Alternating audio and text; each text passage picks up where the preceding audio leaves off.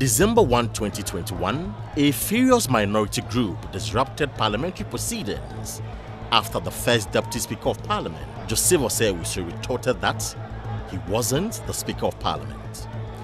His pronouncement angered the minority, which led to another commotion. For the second time in the year 2021, Parliament was in total disarray.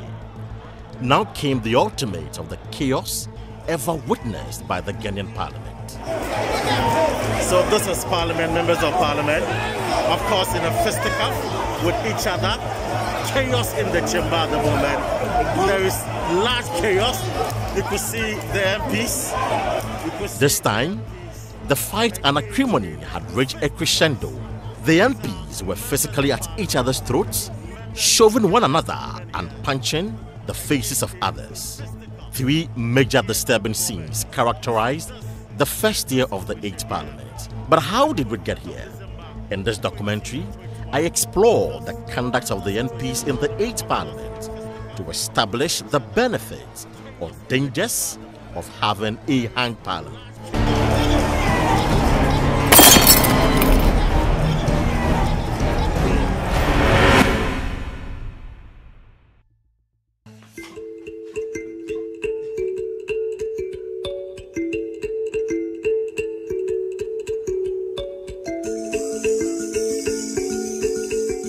Since the inception of the Fourth Republic, the governing party had always had an overwhelming majority in Parliament. But MPs were ushered into the 8th Parliament with equal numbers and one independent candidate. It's the first time in Ghana's history that the legislature recorded 170 male MPs from both sides and also 20 female MPs from the divide, plus an independent MP representing the people of Fomena in the Ashanti region.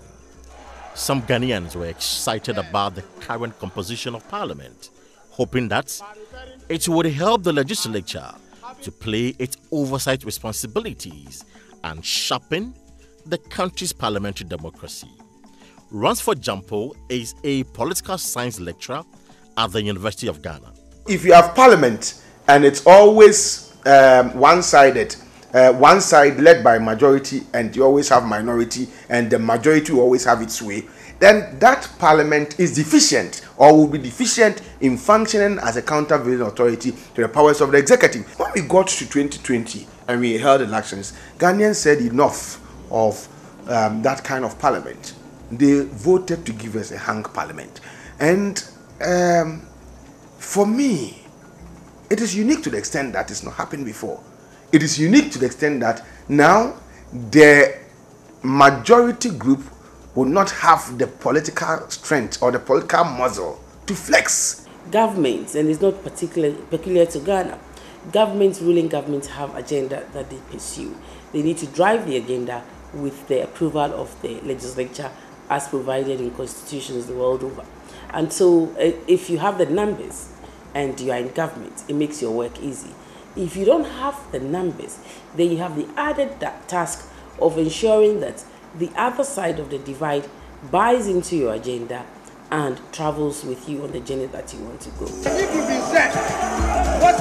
So the first hurdle members of the governing NPP had to cross at the start of the 8th Parliament was to get the NDC caucus to back down on its quest to nominate a candidate for the speakership.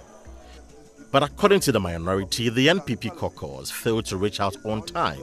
The party had already agreed to nominate Aban Babin as their candidate for the election of the speaker when former Speaker of Parliament, Professor Michael Quay, who at the time was still interested in being the speaker, reached out. But I told him, Prof, you know the difficulty that we have when we try to elect Peter Lajiti. I don't think my party will be willing to go through that path. But if your party can present you, and our party doesn't present a position, because as at that time, my party hadn't taken a decision as to whether we feature a speaker or not. If you can get your party to do this, and then my party doesn't put a candidate on my honor, you can count on me. Then he asked, okay, so what does it take to reach out? And I also added, sorry, that since after the election, nobody is reaching out from your end. So my party hasn't yet met. We are meeting today to consider what to do. And they said, oh, so sure. I said, yes. Okay, so what will be my solution? I said, well, Alhaji Muhammad Jusu is the Council of Elders on our side. In my view, if you could talk to Hotline, who is the chairman of the Council of Elders, to start talking from the top.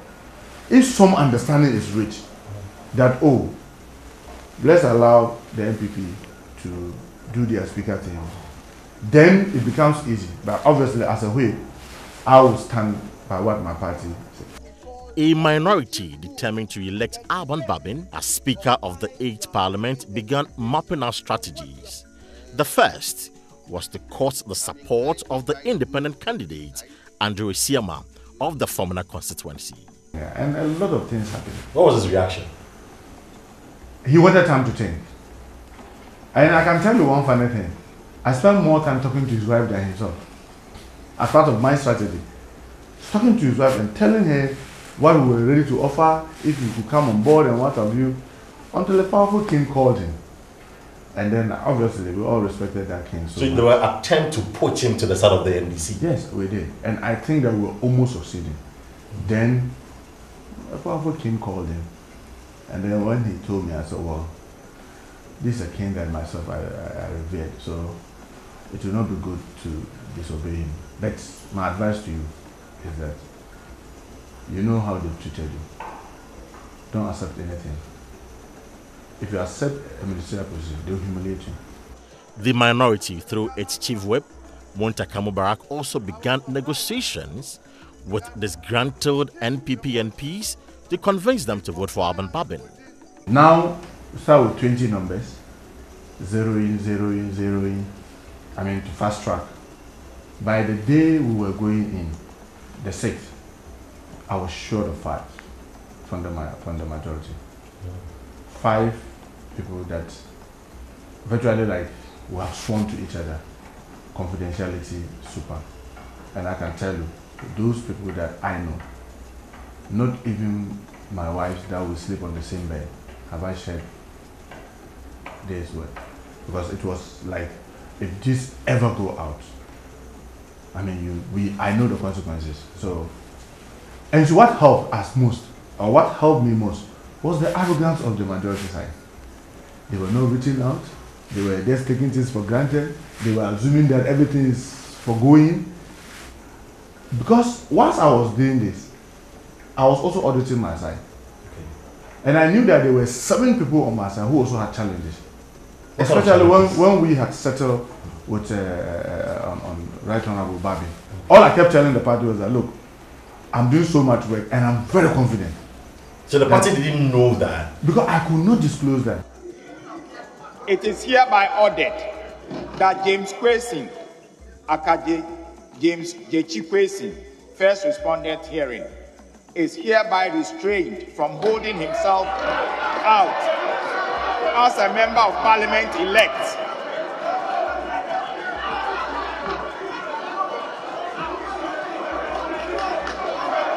Is hereby restrained.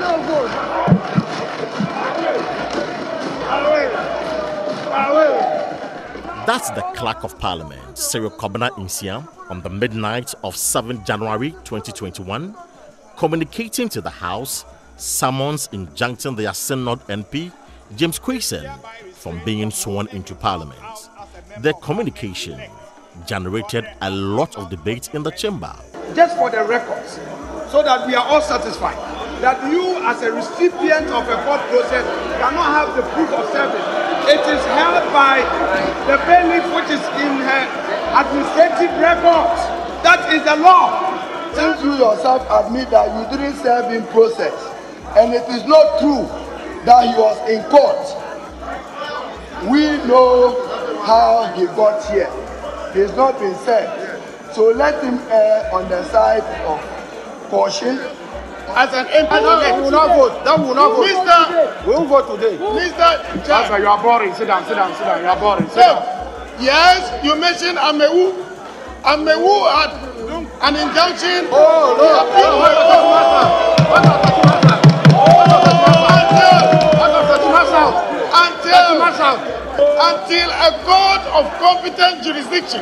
In contempt of the court and in contempt of this house, Mr. Chair, I think that your earlier ruling, you have ruled on this matter, and your earlier ruling stands. If they want to come and challenge it, the rules are clear. Come by a substantive motion.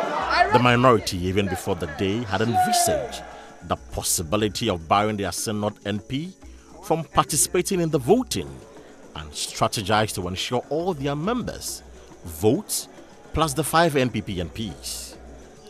As part of this move, the minority set up a 15-member team to realize the vision of the caucus. In my caucus, we call them the bad boys. The bad boys. The bad boys. So it's 4 objectives. Then, during our meeting, then we got to know that they were targeting the Asin North.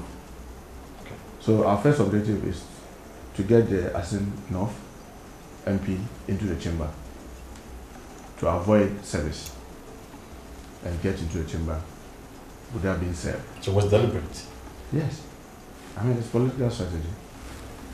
2, we have to sit on the majority side. 3, we must ensure that there's secret ballot in line with the Constitution and standard orders. And 4, we must elect the speaker. Babi must be speaker. Because I was hiding him. I took seat of him, I took his phone, I put his phone off, I gave him a place where he could do everything, he could be given food and everything, but he's not supposed to be seen by anybody, not even outside.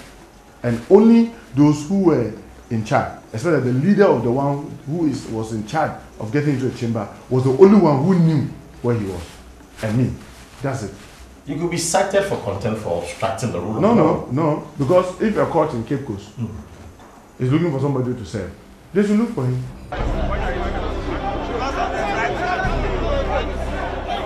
The attempt by the Clerk of Parliament to restrain James Quayson threw the House into total chaos. The clerk was, among other things, accused of bias. His authority to serve the NP elect for Asin North was challenged by the minority, arguing that James Quayson should be allowed to partake in the voting and later face the court if indeed his actions were deemed as contemptuous of court. The debate over the eligibility of the NDC MP traveled for a little over 2 hours. The NPP MPs who were upset with the development charged the clerk, who obviously was helpless, to assume control of the proceedings. The clerk's job that night was to superintend over the election of the speaker, constitute the beginning of the 8th Parliament. After hours of struggle, the clerk finally paved the way for the secret ballot elections. A simple exercise to elect the speaker then degenerated into what many described as a shameful conduct by the MPs.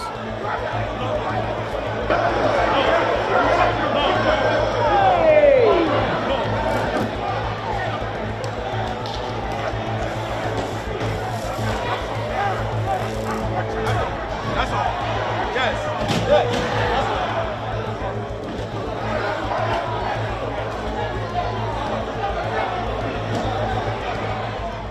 The first time Ghanaians witnessed total chaos in the chamber, a situation which forced Ghana's military to storm parliament to maintain law and order.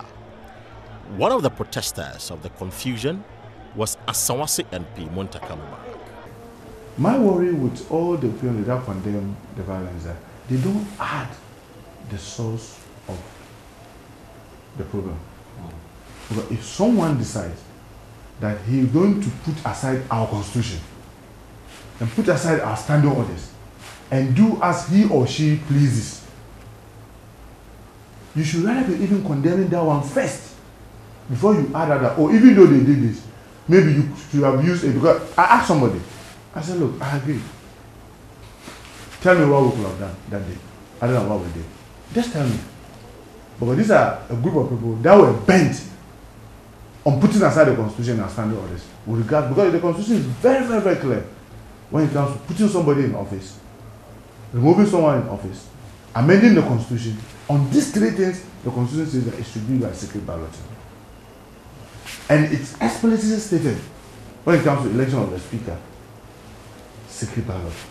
And then someone decides that, no, we won't go by that. When you vote, show it to your whip before you go and put it in the ballot box. And the first instance, that was why the first one, if you notice the scaffold, the first one, I went to the first MP, tried to take the ballot paper from him. So it became like a personal issue. I had to apologize to that person there and then, because regardless, I don't have to go try to hold the hand of another MP to try to forcefully collect this from him. So I apologized to him with the understanding that we are going to start all over again. And remember, I was the agent for Honorable Babin. And just check the political party, the election act laws. It's clear, when you are an agent, you are supposed to do everything to protect the sanctity of the election. So I'll go to the returning officer, which is the clerk, complain, and he's sitting helpless. That day you notice the videos that they go and review it. Just check how many times I walked towards him. Just even assume you didn't know what I was telling him. Just check how many times did I walk to the returning officer. Say, look at what they are doing. Me, I'm assuring you, if they don't adhere to the constitutional provision, then we can't have this election. Because the only way we will have this election is when all of us respect the constitution and standing orders. And the provisions were very, very clear. So the second one, when he voted and he still showed, I didn't want the same confrontation the first time.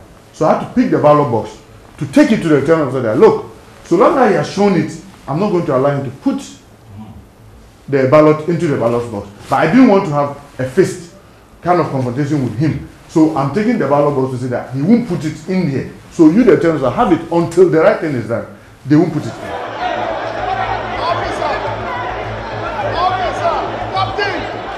Parliament initiated a probe into the actions of the military, which they say flies in the face of democratic tenets. A year down the line, Ghanaians are yet to be briefed on the update of that investigation. Director of Public Affairs in Parliament, Madam Kitado, believes not every issue in Parliament must be made public. Is that it wasn't as if the matter was swept under the carpet. It was actually, spoken about. The public want to know the public, if there is anything that the public needs to know, Parliament as an institution will make sure that that is done. As of now, what we are seeking to do is to ensure that there is a Parliament that is credible, there is a Parliament that has a positive image in the eyes of right-thinking Ghanaians, reasonable Ghanaians, and that people, irrespective of whatever colors of politics they are wearing, are seeking the utmost interest of the country. And that's what we are all seeking to do. So you think that what happened on the eve of January 7th, the people who voted the MPs into this Parliament should not get to know the outcome of what? I think that anything that happens in Parliament ought to be made public because we are representatives of the people. And so if it is in the power of Parliament to make it known, Parliament will do that. Yes. You repeat after me. I, Alban Sumana Kingsford Babin. Alban Babin was finally elected Speaker of the House. But the violent scenes and their acrimony broke the trust that exists between the two. The battle lines were drawn, and each caucus devised a strategy to outwit the opponent at every step of the way. The question remained how the two sides of the House were going to work together in a hung parliament. When we talk about a hung parliament, we're talking about a situation where the parliament is divided into two right down the middle. No caucus has a majority. In our case, it is 137, 137, except that that other 137 has a +1. So it's 138 in one caucus against 137 in one caucus. So the 138 constitutes the majority caucus, and to that extent, there is no hung parliament. Where you have a hung parliament, there's no majority leader. Then we will refer to them as co-leaders. And that is the concept the Speaker wanted to introduce. There's nothing like that in Ghana's parliament. That's the majority leader and MP for Swami, Osei Mensah Bonsu, insisting there is no hung parliament. In the 7th parliament, the NPP had an overwhelming majority of 169 MPs, as against the NDC with 106. The game has changed in many respects, and I think people have to adjust to the kind of reality that is being played out, and also, you know, the fact that given our constitutional arrangements, we have ministers who are members of parliament.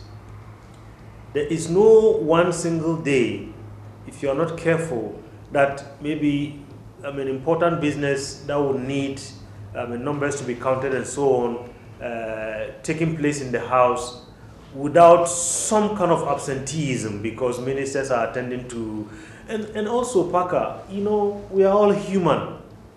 We've seen people in clutches, coming to parliament. We've heard about people who have left, a few days old babies coming to parliament. We've heard about people who were taken from sick beds, coming to parliament. I think all in the interest of making sure that this is our agenda, the agenda has to pass. It can be done differently, Parker, I believe, and it can be done if there's a lot of, you know, working together. I know it's very easy said than done. If there's a lot of working together, there are so many rules over the years that I have seen Parliament overlook. Unless somebody rises on the point of order to challenge, you know, they go on because they are masters of their own rules. I'm thinking that the government or the majority group are accepting a certain non-existent powers, and that is why and this is playing out that way. They don't have the numbers to flex the kind of muscle that they want to flex. Until you appreciate this, we are not going to make any headway. And so appreciate it and begin to dialogue. In the view of the NDC, the majority is having a hangover effect of the 7th parliament, which is making the NPP commit avoidable mistakes. So you see the cycle.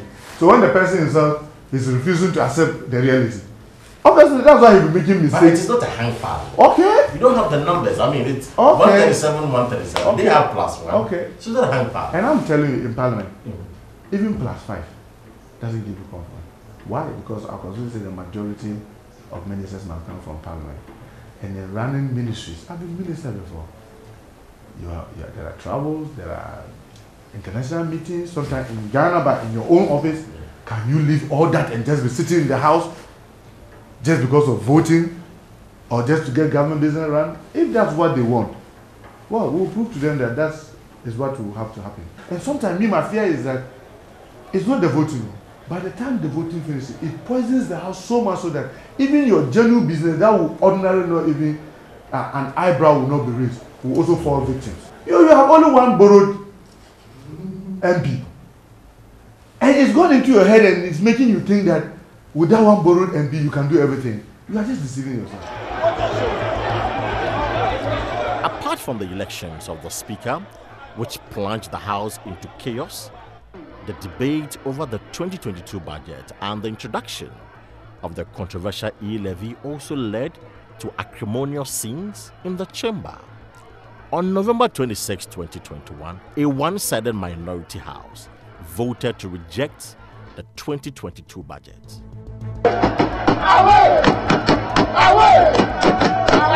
The rejection was occasioned after the majority caucus staged a walkout.